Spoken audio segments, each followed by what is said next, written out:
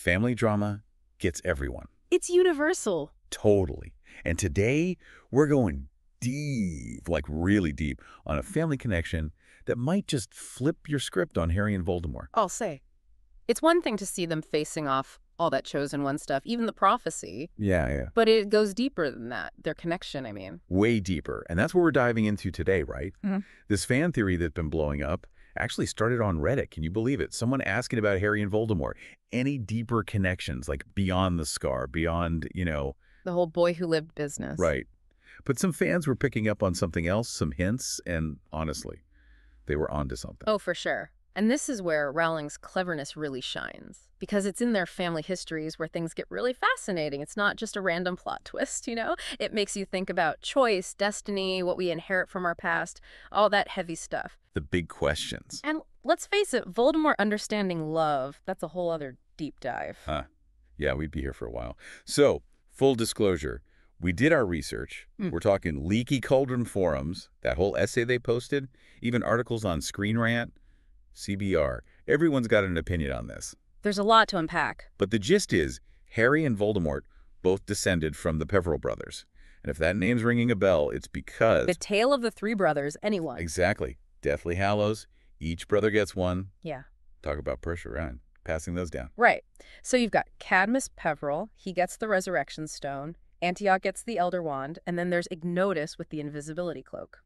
Now, Voldemort, he's a descendant of Cadmus. Okay, that tracks, right. Obsessed with cheating death. Like it's practically genetic. Like one of those wizarding portraits. Except it's a family trait following you around, staring you down. Exactly. And get this, Harry. He's descended from Ignotus Peverell, the youngest, the one who owned the Invisibility Cloak. Okay, but hold on. If they're both related to these brothers, doesn't that mean... They're related to each other, Yeah. distantly, sure, but related nonetheless. And this is where it gets really interesting, because it turns all that pure blood mania on its head. To understand how, we have to talk about Voldemort's mother's side. The Gaunts. Oh, the Gaunts. Where to even begin? Fascinating family, if you can call them that. Terrifying, but fascinating. That's one word for it. See, they're descended from both, right?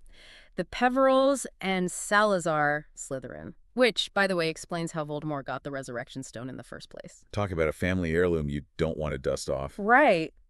But here's the kicker. This whole pure blood supremacy thing that Voldemort's so into, yeah, his own family tree throws a wrench in that one, big time. It's almost laughable, right? Obsessed with blood purity, but your own lineage is basically a giant mixed ancestry ad in the Daily Prophet. Like, you'd think with all that magic they'd have Ancestry.com or something. Seriously. And the irony doesn't stop there. Look at how the Gaunts actually lived. They were so fixated on this bloodline, but they lived in squalor. Clung to this idea of purity while everything was falling apart around them. Talk about a contrast, right? Because then you have... The Potters. Total 180. Right, it's like, you want to see why blood purity is a load of dragon dung? Look at the Gaunts, then look at the Potters. Case closed. And here's the thing. The Potters also descended from the Peverells. Exactly. It's like you always hear, right, you can choose your friends. But you can't choose your family, magical or not. It gets us all. And that's the difference, though. The Potters got it. Lineage isn't destiny. They chose love. They chose to fight for what's right, even when it was hard. All the things Voldemort saw as weaknesses, they saw as strengths. Exactly. And that choice, that break from the cycle, that echoes down to Harry. So is it nature versus nurture then? Like, was Harry destined to be good, or was it the choices he made? Million galleon question, right? And a lot of the stuff we read, that's what they're debating. But you see it in Harry, right? Over and over, he chooses love, even after the Dursleys. Please. The Dursleys were about as nurturing as a blast-ended screw. Exactly. But speaking of family, we can't not talk about their fathers, right? Both Harry and Voldemort lost their dads, but in such different ways, really shaped who they became. And that's where that Leaky Cauldron essay gets it right, that parallel. Tom Riddle, so obsessed with his family, right? Then he finds out his dad was a muggle who bailed on them. Oh, talk about a blow. And the orphanage. Not exactly known for their therapy back then. Right. So that rage, that hatred for muggles, yeah, it's rooted deep. Then there's Harry, grows up thinking his parents died in a car crash, right? Imagine finding out the truth, that your dad, James, he sacrificed himself to protect you, to protect Lily from Voldemort. Two fathers both gone, but for completely opposite reasons.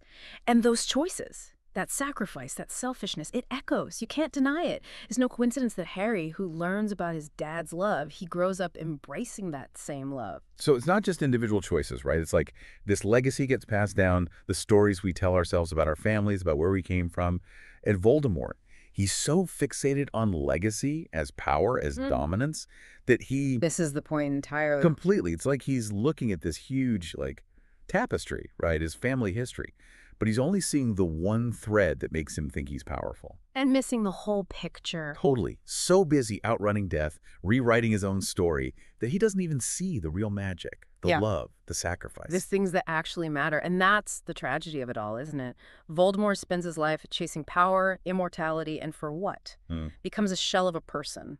It's like Dumbledore said, to the well-organized mind, death is but the next great adventure.